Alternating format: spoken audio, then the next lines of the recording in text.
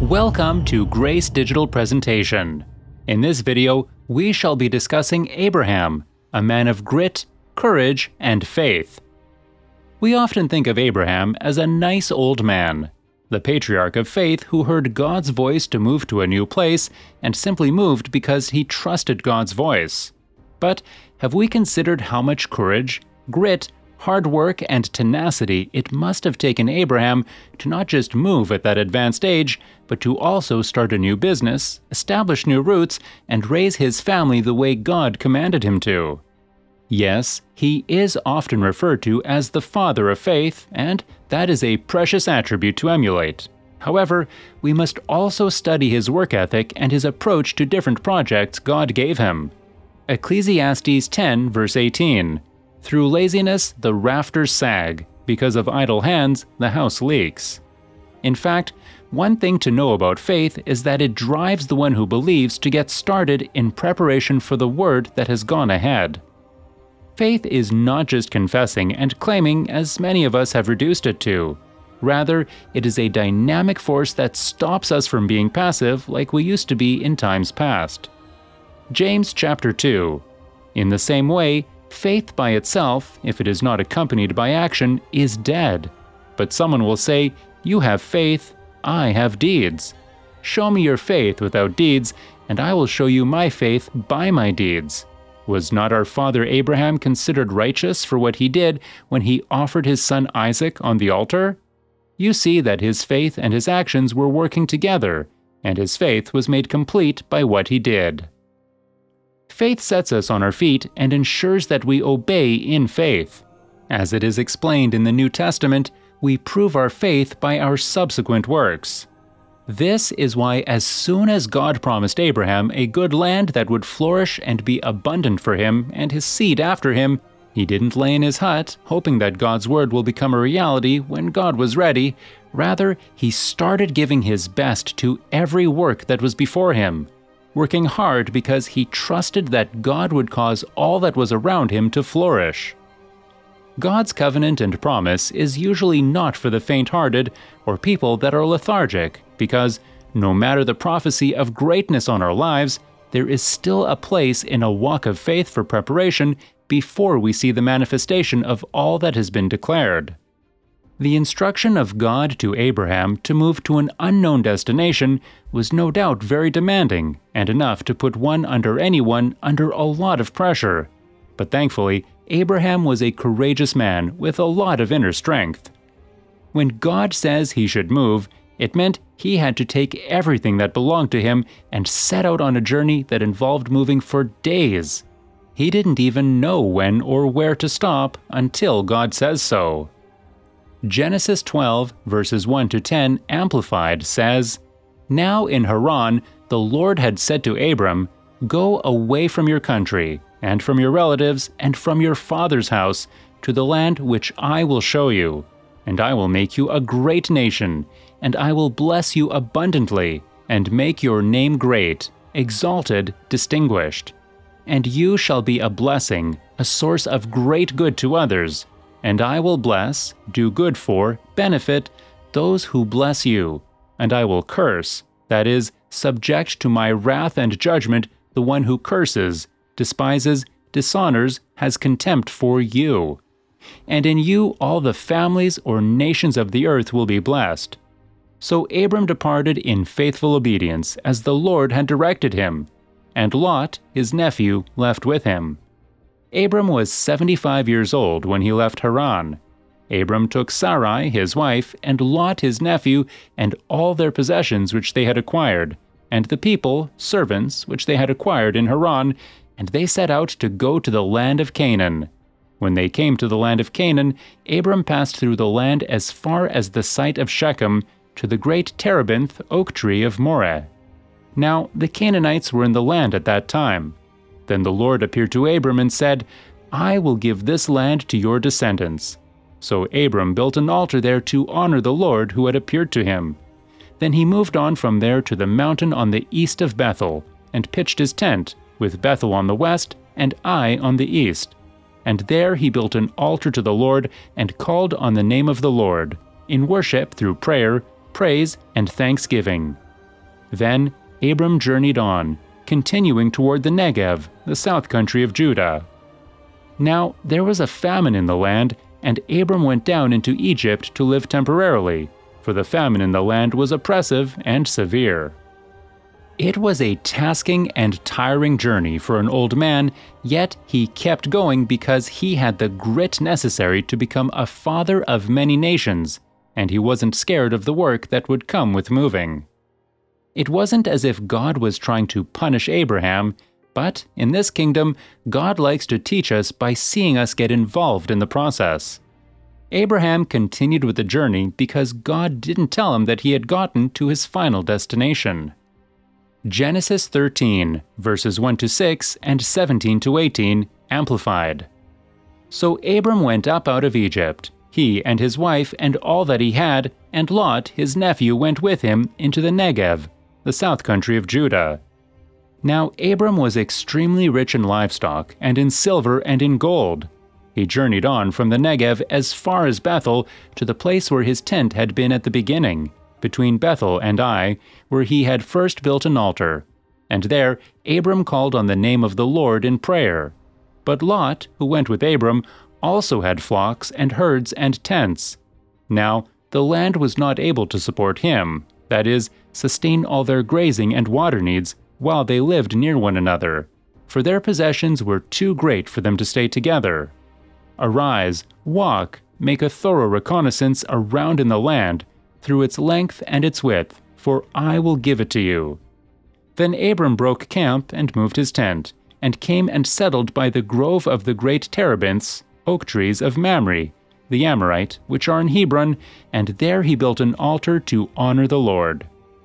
Even at 75 years of age, Abraham still went out to fight in a war with his servants. Only a strong man would do that. Another promise came from God after Lot separated himself from Abraham.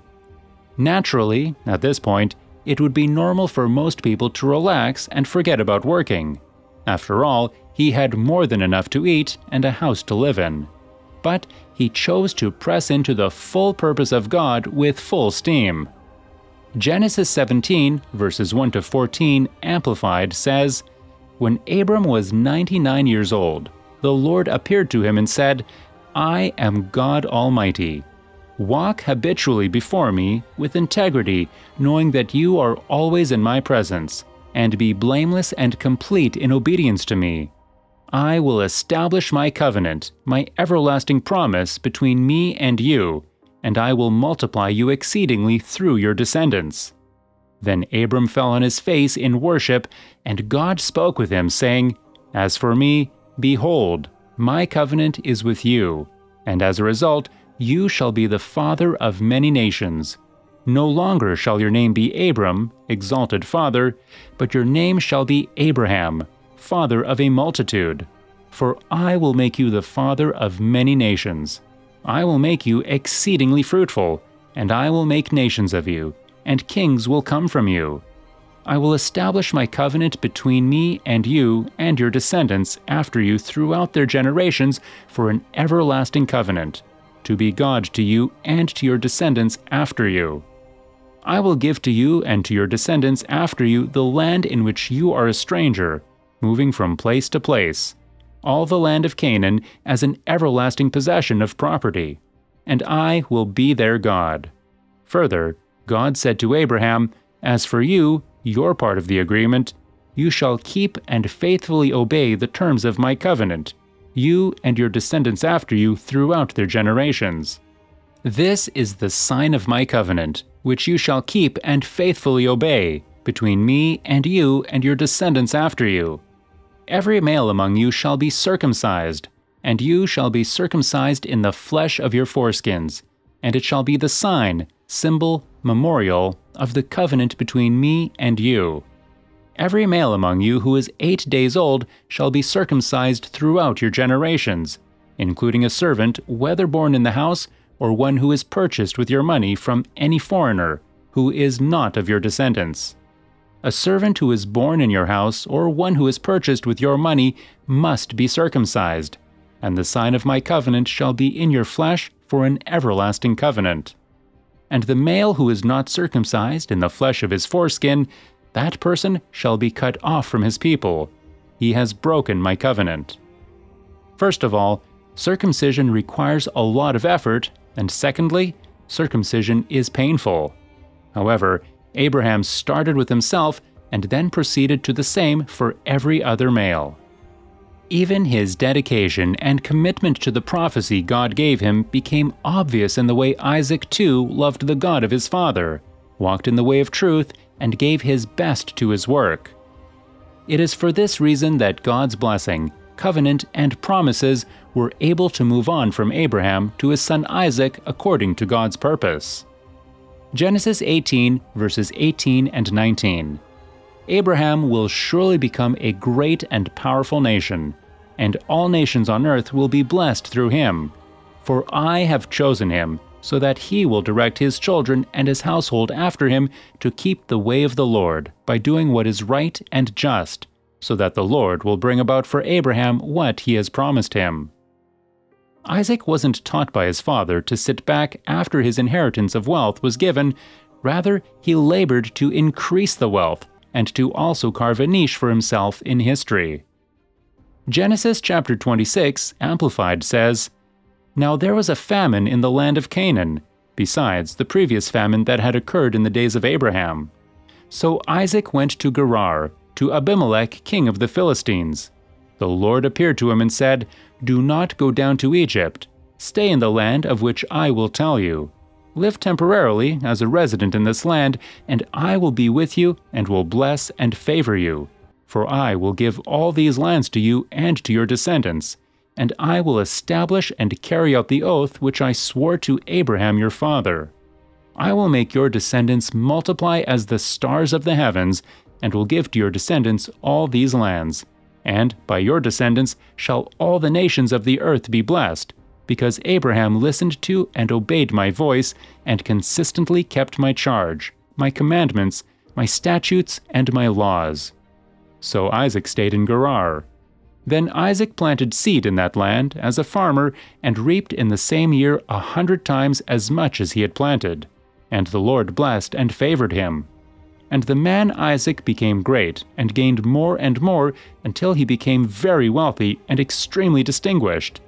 He owned flocks and herds and a great household with a number of servants, and the Philistines envied him.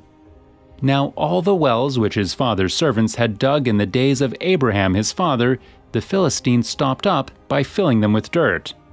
Then Abimelech said to Isaac, 'Go away from here, because you are far too powerful for us.' So Isaac left that region and camped in the valley of Gerar, and settled there. Now Isaac again dug and reopened the wells of water which had been dug in the days of Abraham his father, because the Philistines had filled them up with dirt after the death of Abraham, and he gave the wells the same names that his father had given them. But when Isaac's servants dug in the valley and found there a well of flowing spring water, the herdsmen of Gerar quarreled with Isaac's herdsmen, saying, 'The water is ours.'